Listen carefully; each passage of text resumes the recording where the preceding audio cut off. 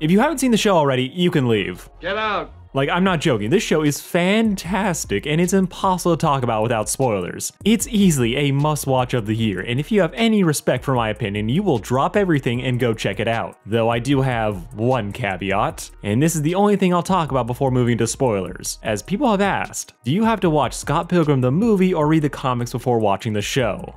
Yeah.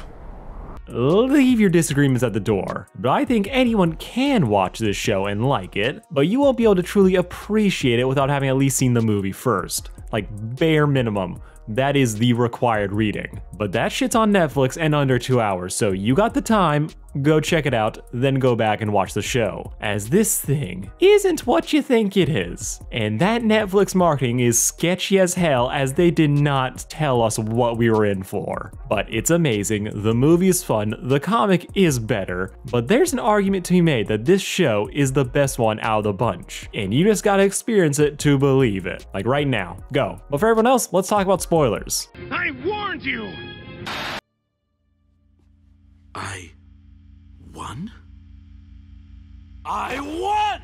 Oh my god, I love this show so much. Like, I was dying for this thing all year, and it was nothing like I expected, but I adored everything about Scott Pilgrim Takes Off, aka Ramona Flowers vs. the World, aka Scott Pilgrim vs. the World Unlimited Blade Works, aka Rip Bozo, Rip the Friend Group, Matthew Patel, and X Supremacy. Like, truly, this show was an experience. Some would say it was my everything. I'm a long-time fan of this story, for mostly the right reasons. Watching Scott's dumbass finally come of age in his early 20s was a story that I feel like is sorely missing in our media. You either get your shit together when you're a kid, or you get your shit together in high school or college. But no one ever talks about that point after the fact, because we're all broke, we don't have money, so they don't really make stories catering to us. But after I saw the movie, I read the comic, and I loved it. Yes, he did date a high schooler. It was weird. But truly, I fell in love with this world and the characters, as it just dripped in all the nostalgic nerdcore of my youth. So naturally, I was so excited that it was finally getting an animated adaptation, only for the series to start, and immediately throw me by skimming stuff that I knew was going to be important later. Like, they really need to sell that Scott is a loser, that he was dating Knives, a 17-year-old, when he's 23. They needed to establish a kiss. All this stuff that they were just blowing past, I thought, okay, they'll get back to it. This can't be a red flag. Only for Scott to die in the first episode. Like, I was shocked, intrigued, and horrified as I realized that this wasn't the comics, and some people were not gonna handle that well, as the marketing just did not prepare us for this. Though, to be fair, I only skimmed the trailers. Didn't you read my letter? Kind of. But by the end of episode 2, I was fully on board with this thing, as it was obvious that while it wasn't the show I expected, I was digging what it was doing. As rather than retelling the same story for the third time, Takeoff is instead a DLC or reimagining in the best kind of way. The series pulled in Unlimited Blade Works, giving us a chance to explore the characters that didn't get as much time to shine in the original series, while also taking out Scott and recentering it around Ramona as the true protagonist. If Versus the World is about Scott maturing as a person and coming to terms with just the worst parts of himself, then this is Ramona's chance to do the same. As Ramona, she always had baggage, but while she does kinda deal with her issues, her struggles are more on the periphery of things. Her habit of running away from all her problems feels like a ticking time bomb rather than something that the series really ever sits down and fully unpacks. Here though, she is front and center. Her issues and her relationships with her exes all get to take center stage, as they aren't just people for Scott to defeat anymore. Instead, we get to delve a lot more into how Ramona feels about them, to watch her mature and reflect on her mistakes, and the places they stumbled into her life again. We watch her figure out who she thinks is worth fighting for, who she thinks is worth staying in touch with, and those she can just live with them just being here. This isn't a full apology to her for all of her actions or theirs, but it feels like they took the neglected parts of the story and just fleshed them out, and everyone hugely benefits from this. Ramona is fantastic as a lead. I honestly love her way more in this than Scott, who, love him or hate him, he stumbles through the story in his own lovable way, but her chill energy vibes really well with all the crazy people she's usually interacting with. And not to mention how this series, despite being partially inspired by the movies, is able to pull Ramona out of the depths of stoicism, as I love that movie, I really do, but they played her way too animatically. But that more dives into how she wasn't endgame in that film. No, the writers thought they could hook up Scott with the high schooler, but then the test audience said nah, so Ramona and Scott became endgame again. Truly, this series does such wonders for Ramona. I love her. It is at Scott's expense, but honestly, I am fully okay with that for reasons I'm about to get into. But the other biggest beneficiary of this shift in focus is the exes themselves, who move from standard antagonists to way more just well-rounded characters, which they were fine in the original, but I think what they do here weirdly works super well. And it kind of feels crazy that they didn't do this from the start. As in a series all about giving a fuck up grace and the chance to be better, extending that same idea to the evil exes feels so natural that it honestly feels shocking that it didn't happen already. Before I jump into seeing all their praises, I do think it's also fair to address the complications and shafting that this shift in focus also creates. Firstly, Scott. We'll actually wait to talk about him, but the rest of the supporting cast. They, and not to sugarcoat it, once upon a time, a man got fucked. Like, truly, one of the biggest positives about reading the comic is how it just is able to give a more holistic look on who Scott actually is, and how his behavior affected all those around him. In the movie, it's Kim's, but in the comics, characters like Kim, Knives, and Envy all get so much love and closure versus their movie counterparts. They all feel like their own characters rather than kind of one-note jokes to fill space in Scott's world. If you want an example of this, even Stefan has his own little arc about coming out and reorganizing his friend group. The comic gave everyone so much time to be more, but this show, for all the love certain characters get, a lot of the other ones, there wasn't enough left. Envy is still just the rich bitch pop star who dated Scott, and not the complicated woman who got pushed away and wasn't handling the breakup well either. So if you're looking for redemption or like to have these character stories told, I kinda don't know what to tell you, as it's not really there. You're really just gonna have to stay mad or accept it. Because outside of doing Kim marginally better than the movie, but not as well as the comic, most of the supporting cast, a man got fucked. And here's the thing, I'm fine with that. As yeah, this was a little bit distracting as I'm watching, like, are they gonna do this? Are they gonna do that? Only for them to not to. But watching this series for what it is, realizing who it's giving more love and attention to, I can accept it. As yeah, it would have been nice to see an animated retelling of their full story. But the truth is, those stories have already been told. You can read the comic, it's great. But this isn't their story anymore. So it's a bit bitter. I think it was the right call to make, to reshuffle the spotlight and to give characters who had less more time to shine. Everyone is still here and being given stuff to do, but it's less than some people might have wanted. In some cases, you can be a little bit salty like Envy, but then you have weird cases like Knives, where we get to sidestep Scott dating a 17-year-old high schooler when he's 23, which fits his man-child never-grew-up mentality. But from every other angle, it's yikes. But Knives, after his death, is given her own subplot about her flourishing, learning that she loves music, playing in the band, working with Stefan to write and create a musical. And it's cool to watch her character grow without having to obsess over Scott. But while great and unique in its own way, it's still less than what she was given in the comic, and she is not as much of an active participant as you might expect. She is very much in the background, but given the context of the story, I think that's okay. But that is something that I feel like unless you can accept it and you realize what this show is doing, it will be a little bit grating. I know it bugged me a little bit in places, but in hindsight, I get it. I understand. Rip Lisa Miller, you will one day be in one of these adaptations. Oh, also, of course, gotta praise the visuals of this thing. This whole show is a feast for the eyes. It is consistently over the top and crazy, but then it's able to flip to suddenly being intimate and homey. This show can do it all, and it was able to do so without abusing its staff. I hope. I love the show, rather than just blurring out the out-of-focus parts of a shot, we'll go the extra mile just overlapping the same visual to create the same effect. And this extra mile just gives this show such a great sense of identity. This could have just been the comics. It could have been animated any certain way, but as soon as it looked like the thing, no one would complain. But this anime, this cartoon, whatever you want to call it, it looks great. It is its own unique thing.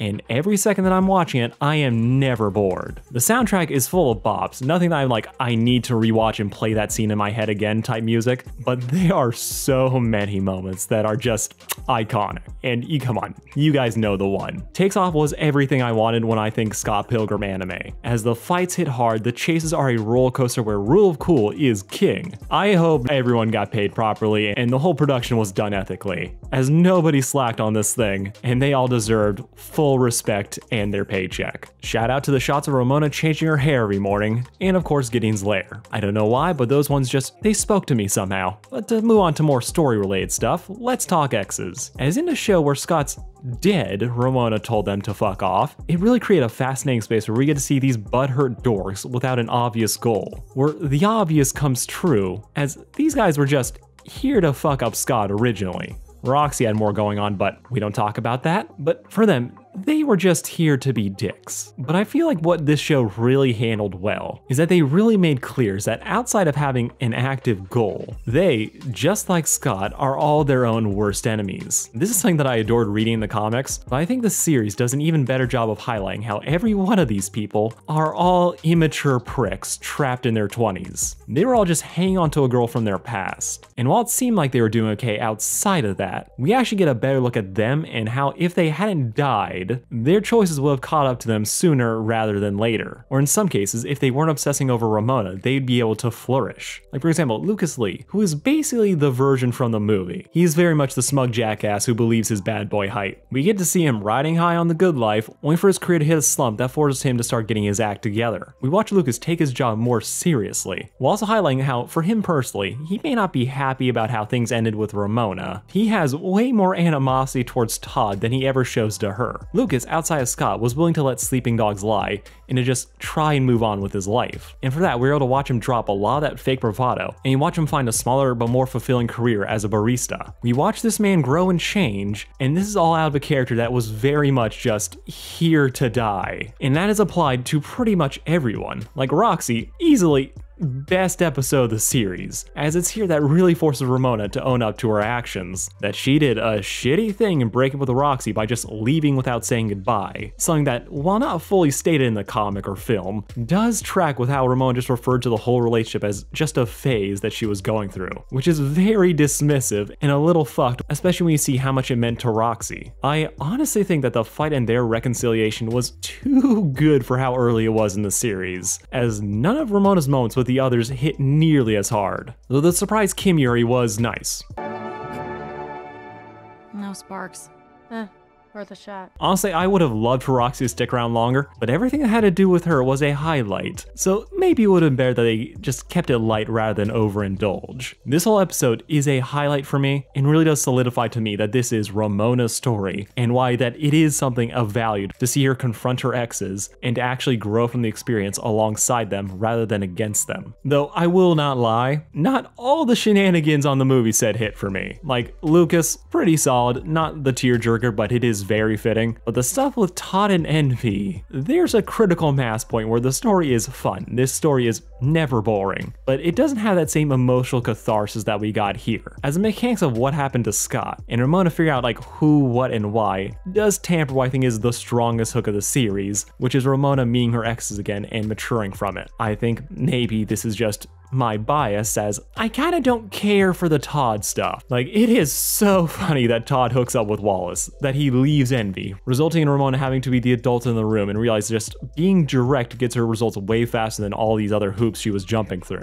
But Todd's episode is just, it's a bit of a hitch, as it does make Envy the third wheel to shenanigans while not giving Todd the same glow up that all of the other exes got. Everyone else kind of has sympathy, relatability, even fucking Gideon you're made to feel a little bit bad for. But Todd, he's still just the same idiotic douche who thinks he can do whatever he wants, only this time he felt an emotional connection rather than a physical one. I do think tracks for a guy who just consistently is head empty and uses acts of service to make up for the fact that he really doesn't actually care. And on one hand, I do think that works, overall, as Todd, unlike Lucas or Roxy, doesn't have the same emotional depth to his breakup with Ramona. They just kind of dated in high school, were assholes together, and then they broke up when they went to college. Not to mention Todd is more of a foil for Scott, as he is also kind of the worst. So while this whole scene is very fun, doesn't have the same spectacle as what Lucas did, I wouldn't call it bad, it just didn't wow me like the rest of the show. Todd is just a fun prick. Wallace, he's Wallace.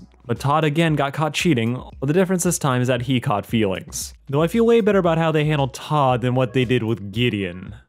As Gideon, well, they may have downplayed some of his worst aspects just a little bit too much. Who gets the full backstory, and he starts dating Julie, which honestly, of them being terrible together, I could ship it. But what kind of drives me crazy, and my one critique of like how they end Ramona's arc, where they do this.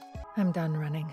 Like, here's my deal. That is a pattern in Ramona's life, to avoid all of her problems and to run away. But putting all the emphasis on her relationship with her evil exes does feel a little weird to me. As if you know the story, her running away from her feelings and just being overall dismissive of other people, yeah, that kind of tracks for most of them. But then you have Todd, who she just breaks up with normally. The twins were petty revenge on both sides. But then you have Gideon, who was an abusive piece of shit. Like, Ramona learns the right lesson, but putting Gideon in that conversation is just...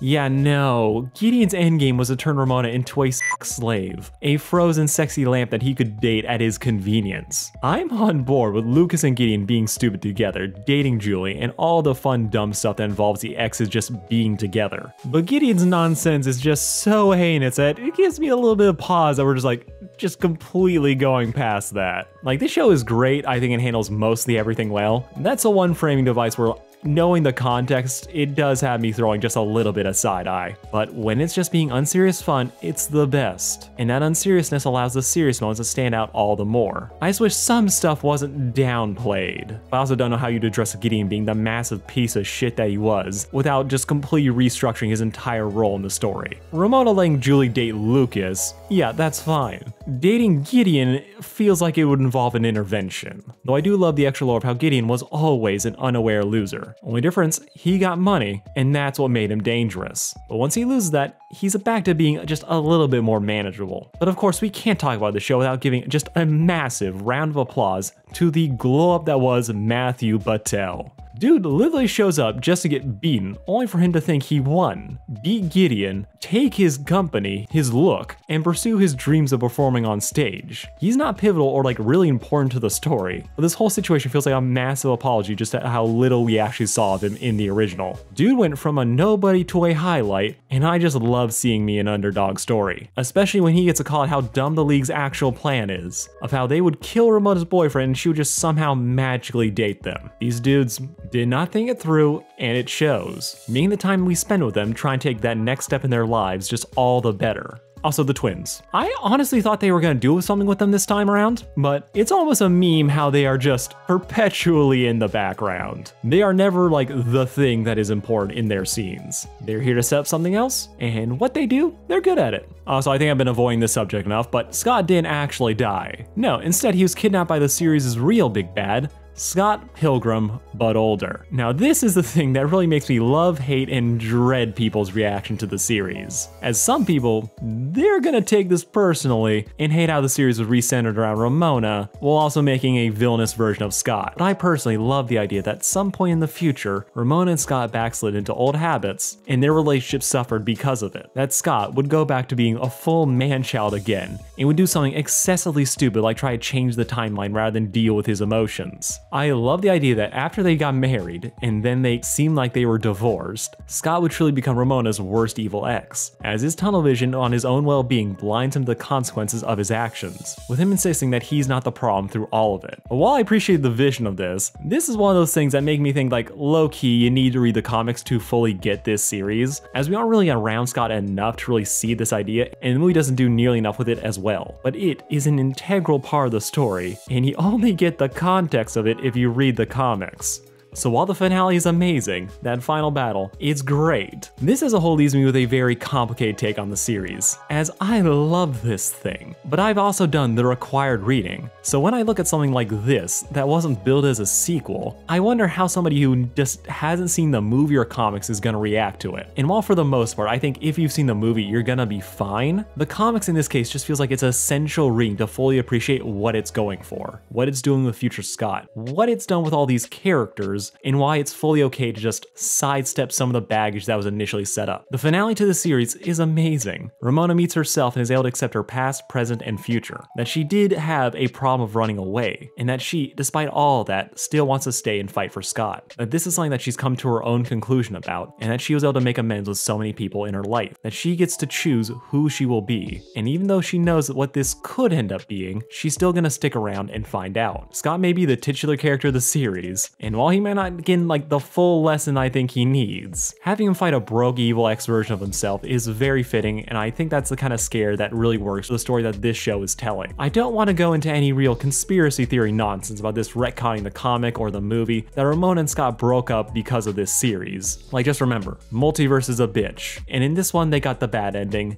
as they just made the wrong decisions. But Scott Pilgrim takes off. Despite not being the series that I expected, I absolutely adored it. It's the perfect addition to the Scott Pilgrim franchise and serves as a fun new take on a story that I know and love, providing a whole new world of opportunities and moments for characters that I didn't know desperately needed them. While I will always love the comics and the movie, Scott Pilgrim Takes Off, it just hits different and is a masterclass in re-examining a familiar story. If you're a fan of Scott Pilgrim, I think you're gonna love this. If you're new, you're gonna be a little confused, but you'll like it. I know some people will be mad that the series isn't about Scott, which fair, if you're expecting something else, but for what it is, it's amazing.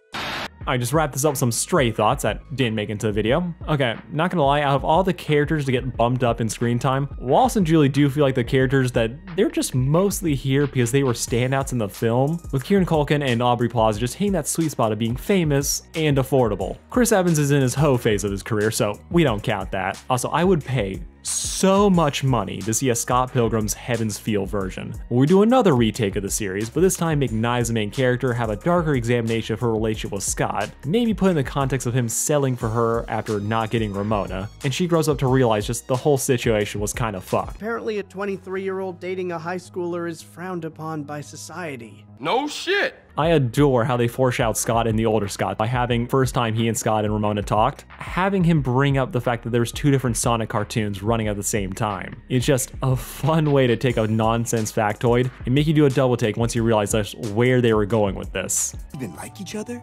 Because sometimes it feels like they hate each other. This is season 12.